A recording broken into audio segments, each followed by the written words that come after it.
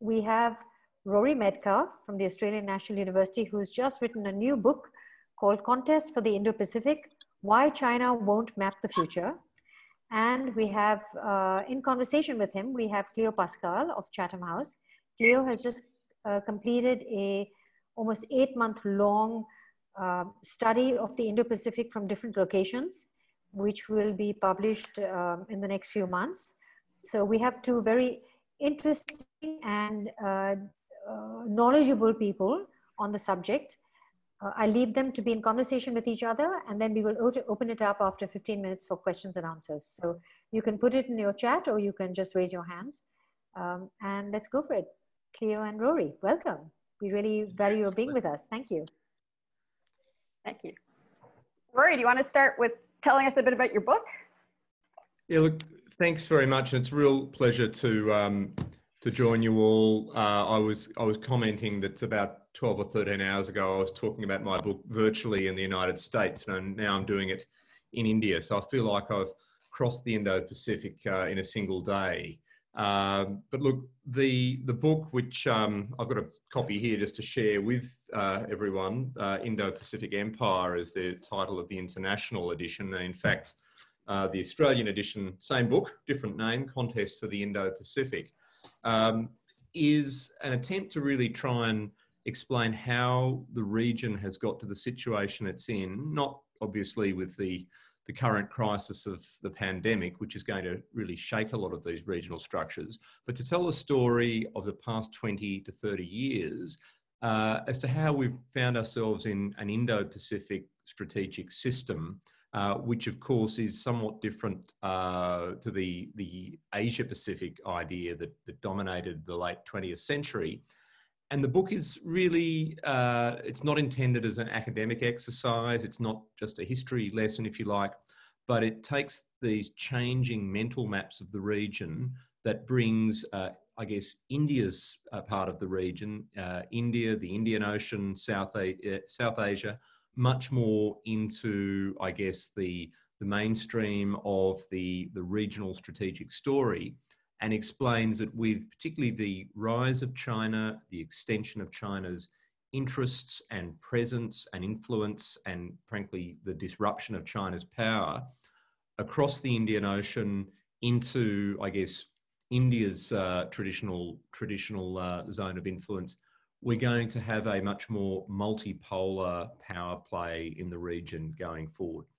And so the book tells the story of how really all along this was a two-ocean region. A lot of the old connectivity that we've often forgotten about, the pre-modern connectivity, the influence of particularly Indian civilizations into Southeast Asia and East Asia, the journey of Islam across the region, China's own forays into the Indian Ocean in the 1400s, and then of course the great impact of the European powers of colonialism and of course resistance to colonialism. All of this occurred across this two-ocean system.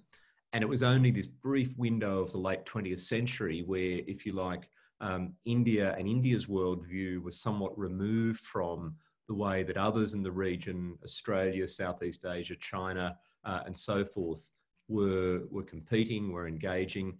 The big narrative is that the Indo-Pacific is back. It's back partly because of India's rise, partly because powers like the United States are building their relationships across this wider region, but in large part because of the grand power play that China is making. The Belt and Road, China's expanding military footprint. And I guess to conclude, the book, having introduced this historical narrative, set this scene as to why many of the drivers of trade and commerce and energy, infrastructure, military, diplomacy, and so forth are now functioning in a kind of highly connected Indo-Pacific region. We actually have a framework that powers like India and Australia and many others, and I'd note especially Japan, Indonesia, the United States, of course, but the many powers, not only the US and China, but all of the rest of us, can have much greater agency in this multipolar Indo-Pacific to build networks, to build partnerships, to try to moderate Chinese power and find a settling point for our prosperity and our security in the years ahead. Now, the book was completed and went to print just before the COVID calamity struck. I do talk a little bit about black swan events and the crises such as pandemics that could, I guess, travel through the connectivity of the region to have these really disruptive cascading consequences. But I would argue, and maybe we'll come to that in the conversation, that the strategic implications of what is happening to all of our countries now through the pandemic crisis and the international response will actually accelerate some of the trends that I think over time will help us set limits to Chinese power, help us build a multipolar system in the Indo-Pacific. I hope I've opened some conversation there, and I'm really interested, Cleo and colleagues, to hear a bit about some of the parallel ideas that are now circulating, and this particular idea of an Indo-Pacific charter that has had prominence recently in a couple of opinion pieces, both in India and in Japan. I'm a bit intrigued as to where that's coming from, and I guess what the intent is in this in this really volatile strategic environment. Thanks, Rory. That was very interesting. Yeah, it's this issue of framework is kind of key, and I think that's where the Indo-Pacific Charter idea came from.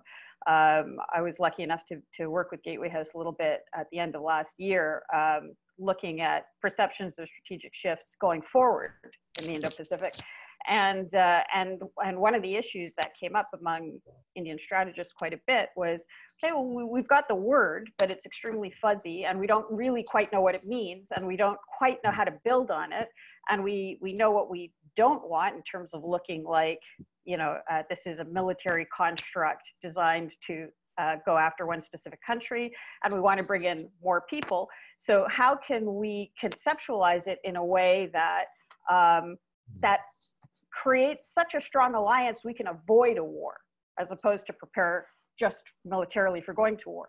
And in that context, I think there was a looking back at what happened, or the attempts, what was to create an alliance of ways of looking at the world around 1941, particularly between Churchill and what was going on with the U.S., because of course the U.S. had not joined the war until Pearl Harbor. So this meeting between Roosevelt and Churchill in 1941 in Newfoundland, where they put together this Atlantic Charter statement saying, this is what we want the world to look like as we come out of war. And if we can be strong enough together, we can make sure that we're all working in the same direction. And the current proposal for this Indo-Pacific Charter is very similar. It's saying, okay, these are the sort of things that we want. It has come predominantly out of the Indian strategic community. I've read it. Professor Nalapat has written about it a few times. I've seen it on NewsX. Japan has picked it up, and it has some elements like, for example, there's 9 points that I've seen floating around. Things like, participants work together to promote democracy and participatory government. Nations that are democracies stay democracies. So that is basically saying Taiwan, what we want to do is, make sure that Taiwan doesn't drift into a Chinese orbit. I don't know what they're going to do about Hong Kong in that context, but also new world issues, like, for example, sovereignty of data is also one of the points, so that your data isn't being controlled by servers in China, or in this case, servers in other countries that might be not conducive to creating a secure strategic environment. Also, the formation of a space security council. So ideas that can bind countries together in a strategic sense to make sure that everybody's working towards a common goal. And within those points, it becomes very clear to see which country is the outlier on a lot of this. And it gives you a framework, as you were talking about, for trying to build common understanding that is strong enough to build on to the Quad as just a military construct. So you can have a Quad Plus with an Indo-Pacific Charter sign-on component to it. So I think what it is the beginning of starting to think about, okay, we've got the term Indo-Pacific. We don't necessarily all agree to what it means, but are there some elements, ideological elements behind it, beyond just free and open Indo-Pacific, that we can work towards building more concrete agreements around that shows who the outliers are and lets us combine to isolate the outliers in areas that we think are not conducive to security and prosperity in the region.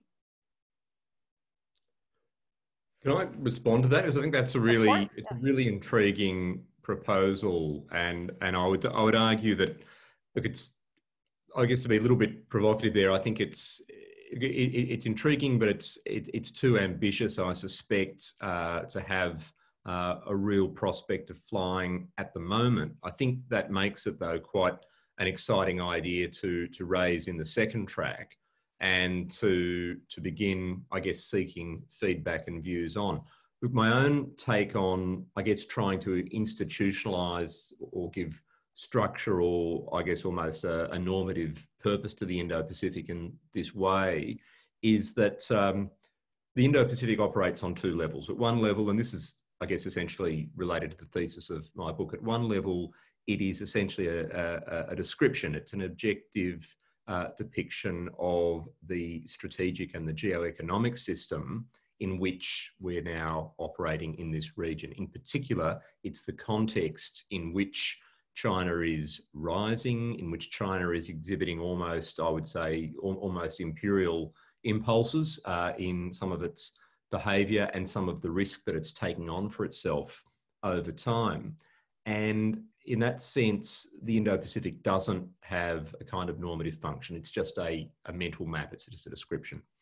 At another level, though, I think you're right, or some of the thinking behind the Charter is useful, because the Indo-Pacific does create a much larger canvas of powers, of potential partners, of somewhat empowered middle players, a larger set of options for countries like India, Australia, and others to work with. Not all of us democracies. I think Vietnam is one of the countries that's in my mind here, but mostly democracies, and mostly maritime democracies. And when you look at the fairly embryonic attempts over the past few years to give articulation to this, to some of the normative statements that have been made, and I'm thinking obviously the principles and statements behind the free and open Indo-Pacific strategies of Japan and the United States. I'm thinking, for example, Prime Minister Modi's speech in Singapore a few years ago, which I think was a very strong articulation of an Indian Indo-Pacific. The statements that the Australian government has put out. Of course, Australia was, as my book identifies, the first country to formally define its region of strategic interest as the Indo-Pacific. And interestingly, the work that Indonesia has led within the ASEANs, within the Southeast Asians, when you start to look for the commonalities across all of these Indo-Pacific visions, those commonalities are there. A lot of the critics say, well, just because countries don't agree on all of the specifics, therefore there's no solidarity. Well, in fact, quite a few of the principles and values that these efforts to identify an Indo-Pacific Charter point out, such as the rights and interests of smaller states, the non-use of coercion in regional affairs, respect for international law, and so forth. A lot of this is in fact common across the very many Indo-Pacific visions of the region. Whether we need to go further at the moment is a different question, and in fact, in some ways, would be perhaps more challenging for China, and more challenging for countries to sign on to. Particularly, as I note in some of the writings on an Indo-Pacific Charter, there's the idea that it would involve almost a commitment to act in the common good, or a commitment to come to the assistance of those countries that are experiencing coercion or military pressure, for example, that's going to be a very big ask to make of many countries in the region, that idea of taking on risk for countries that are not, at this stage, formal treaty allies. And I think in some ways, it was more, I guess, natural that that kind of commitment would emerge during wartime, during a crisis such as 1941. We're not quite there yet, thankfully, in the Indo-Pacific, and therefore I think it's going to be harder at this stage to advance this idea. But it is an idea that is certainly worth keeping in the arsenal, in the diplomatic arsenal, particularly as Chinese assertiveness continues to grow. We've already developed the Quad, partly, I would say, as a result of China's choices. If China makes more of the wrong choices in the future, maybe the Charter idea is a sign of things to come. That's, I guess, how I would see it, Cleo. Yeah, no, and it makes a lot of sense. I mean, you know, okay, what if you breach the Charter is the big question, right? I mean, you know, are you committing to assemble a flotilla or something like that? I mean, that's going to be the problematic component of it. But on a diplomatic front, you know, both Australia and India at the moment are bearing the brunt of very different sorts of Chinese aggression. You know, with the trade issues going on with Australia over WHO, which and India is backing Australia on its position, and India with the border issue with China, which is at least getting some support. India is getting a bit of at least acknowledgement from the US that this is a problem. The question is, you know, whether at least initially diplomatically there can be some acknowledgement that we're going to back each other up. You know, these might not look like war. China's very good at staying under the threshold. But if you start looking around the region to see what they've done with the Malaysians recently and the Vietnamese and the Japanese, you can see on kind of just about every front, they're pushing pretty hard. And and China gets a lot of traction because it looks like they're all separate, right? So, and everybody's dealing with them one-on-one. So if there's at least a kind of diplomatic acknowledgement that this group of countries won't stand for, but you're completely right. If you won't stand for it, then what do you do after they do it? But at least that grouping says, this is not correct behavior. We don't like this, and gives more publicity and discussion to these issues as a comprehensive set of actions coming out of Beijing that is affecting all of the neighbors and destabilizing the neighborhood. Then maybe that would be helpful for coalescing a bit of pushback and creating targeted responses where you can figure out Australia is not going to send troops to the Indian border to help with China, but maybe at least in the UN or diplomatically other places, it can help with those discussions. Similarly, you know, maybe India can help with purchases from some of the Australian products like rare earths, for example, that previously it had gotten from China, but could help with the Indian economy and help stabilize the situation within India. So as China does these kind of unconventional asymmetric type attacks across the region, sort of Indo-Pacific Charter adherence, not a military thing, but just a collection of people, of nations who are like-minded in how they would like to see the Indo-Pacific develop, could figure out mechanisms for creating more stability, security, and prosperity. Thanks. Rory and Cleo.